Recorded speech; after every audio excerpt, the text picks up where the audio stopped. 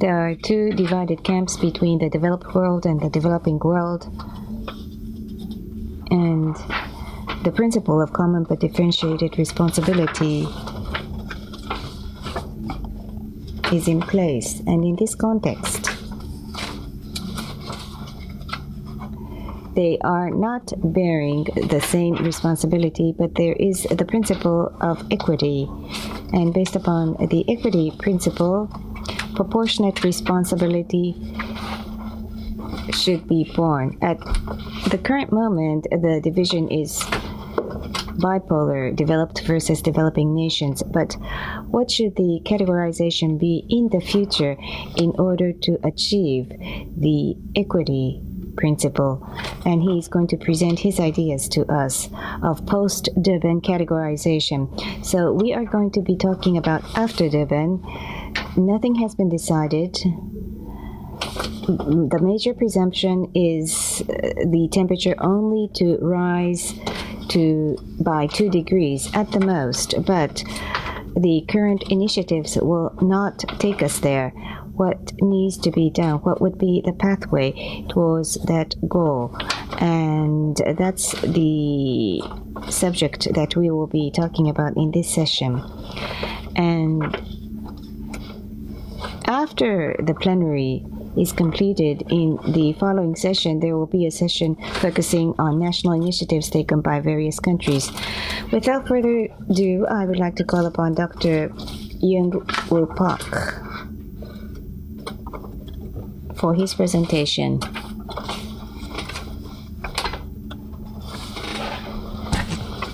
You have the CV. So please take a look at the CV. He is Regional Director and Representative for Asia and the Pacific of the United Nations Environmental Program. Bridging Emission Gap is the title of his presentation. I mentioned that there is this emission gap, and if nothing is done, if things are left untouched, the temperature will rise by more than 2 degrees. But last November, UNEP had published a report. And based upon the report, Dr. Park will give us a presentation. The floor is yours.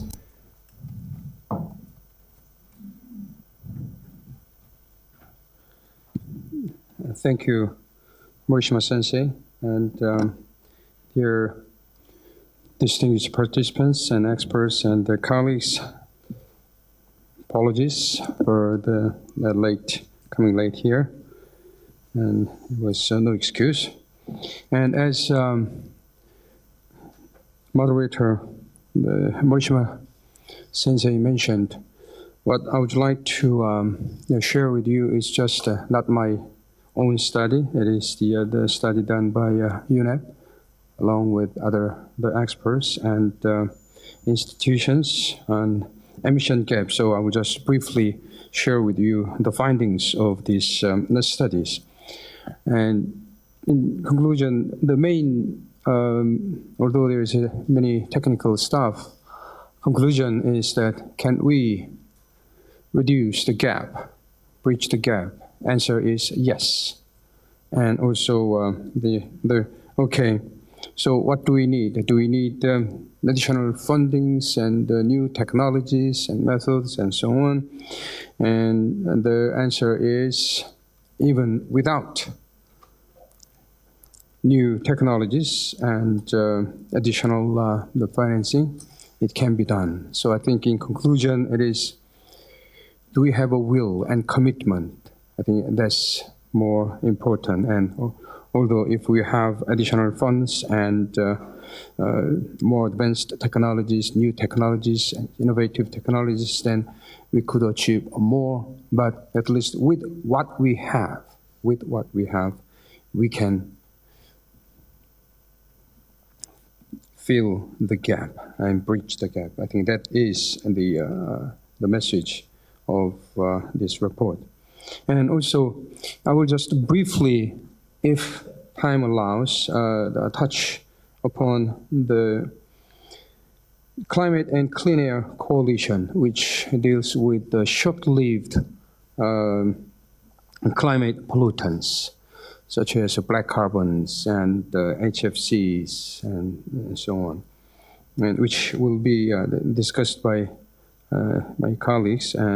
But since UNEP has been working on this and initiating this and taking the role, secretariat role on this, I will just briefly mention about this without any technical mentioning of the technical side of it. Okay, as we all know, Bali Action Plan delivered in COP13 and Copenhagen Accord recognize the need to keep temperature below 2 degrees Celsius and its associated reduction required as suggested by the IPCC first report. And also Cancun Agreement to further strengthen this, and Durban has decided and established process to raise the level of ambition to keep temperature below 2 degrees.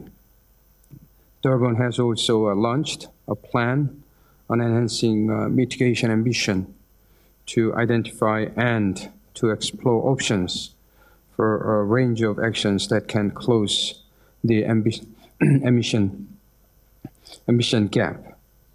And the work has just begun in Bonn, and during its, the last negotiation session, and it will continue in Bangkok in August and during intersessional negotiation meetings.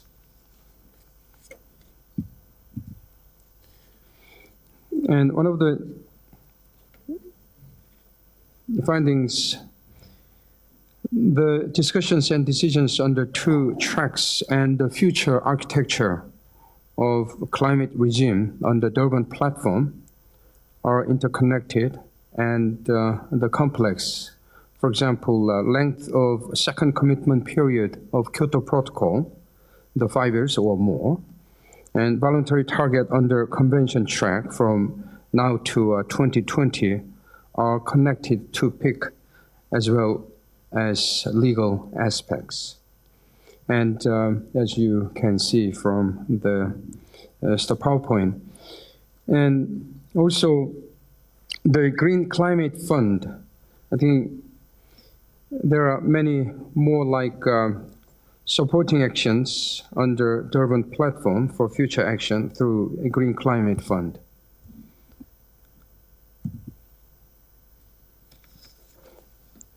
The emission gap report, it was the 30 leading scientists and the research centers contributed to this assessment report and convened by the UNEP. And the assessment in the report addresses 4 main questions. First, what 2020 emission levels are consistent with the 2 degrees Celsius and 1.5 Celsius limits for, and what are the expected global emission in 2020, and how big is the emission gap, and how can the gap be reduced. And the more detailed information, you can find it from the website. And then, what are we aiming for?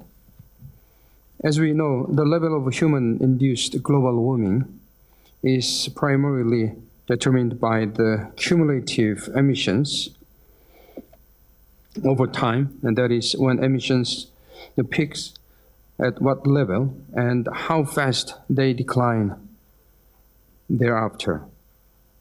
And so the studies show that there is a trade-off between the timing of the peak and the rate of decrease in emissions afterwards.